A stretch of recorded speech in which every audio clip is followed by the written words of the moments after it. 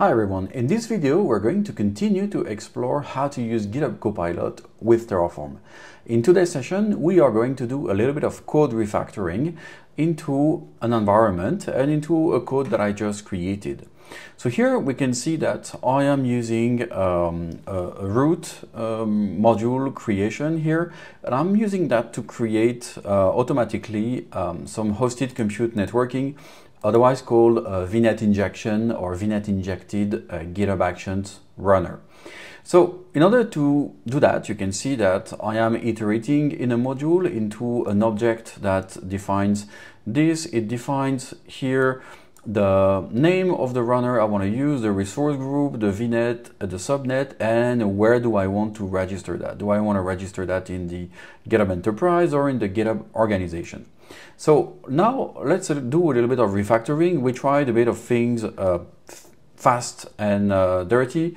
Here we see that here, for instance, I did some mention of the attributes directly, but I'm going to follow the same pattern as here, referencing the object and trying to see if the object is present or if the object is null. So here I can select that, and if I do the refactoring here, you'll see that I'll be using the inline completions of GitHub Copilot.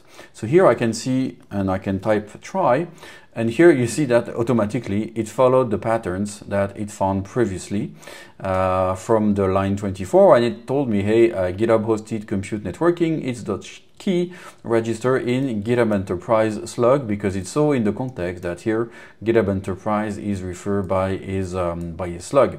So we see that it's a very quick and easy refactoring here, just using the inline completion, and that's great. Now, when we continue the refactoring, you'll always find yourself wondering if you should use the chat or if you should use the inline completions. There's no single answer for that, but here you can see, for instance, I want to refactor this one, and instead of using an explicit name to the resource group mentioned here, I want to add a reference to a resource group key, which is a reference to another module's output. So in order to do that, you could try to explain that to the chat here and explain the question. I want to refactor, I want to use this, I want to do a coalesce. Or you can just sometimes start to do the refactoring and use the chat or use the completion alternatively, depending on where you are in the stage and where you're stuck. So here you can start, for instance, doing a coalesce of this variable, and you see that you want to define first that you're going to use this variable, and here you define, okay, I want to use the module.infra, which is another resource that I've created here that is inside this infrastructure call. So I'm calling this module, and it has a set of outputs. So I can do module.infra.resource group, and then I can see that it kind of interpolates here the variable that we have. So here I could use potentially that, and I could say it's not each key.resource group.key, and the variable is already iterated here. So it's probably more each.value.resource group.key and the name that is here. And that looks not too bad. So maybe for the next one, you might want to use the chat and say, hey, refactor VNet name and subnet name as the resource group. Just being lazy here, just using that to refactor the rest. And you can see that it's giving me that output. So I don't need to rewrite everything. I could have done that with the autocomplete as well, but let's just use this one here. You can see that I have my module.infra virtual networks each.value.vnet key. Okay, maybe that's the right variable, maybe not. Maybe I use vnets. That's another way to refer to that object. And here maybe as well I can go into the object model, and I want to reference VNet.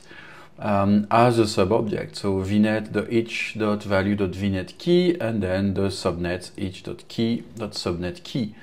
So that looks a little bit better now. We have a code that sounds a little bit more complex, that looks a little bit more sound. So I can just do a Terraform fmt/recursive.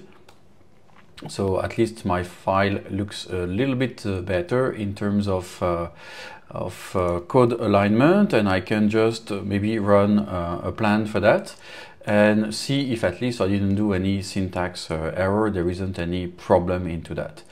Maybe I got it right, maybe not. Let's see, and let's see how Copilot can help me further. Okay, so I can see now that in the plan that has executed, I have the network settings that are going to be added, and I have my RESTful operation here that are going to be added. So maybe that looks good. Maybe I can just do apply of the plan, and let's see where it's taking us. So I just do an apply of the TF plan I just did, and let's see what's happening in there. I'm inside this. I have the call to this resource, so I'm gonna call now the AZ API Terraform provider to push the network settings, and I'm going to then run this guy to deploy a RESTful operation to push some API for my runner configuration. So here we are, it's creating the AZ API resource network settings right now. And we can see that it's working for the AZ API stuff, but for the second one, it's not really working. I'm getting Operation API returns 422, so it's probably looking like a formatting error. That's good. That's what usually Copilot is not too bad at. I can ask the question to fix that again, and do I need to JSON encode for the RESTful provider, and mention the last terminal command to fix that particular error. I can just validate here, and you see that in the context, again, I'm using both the main file and this guy.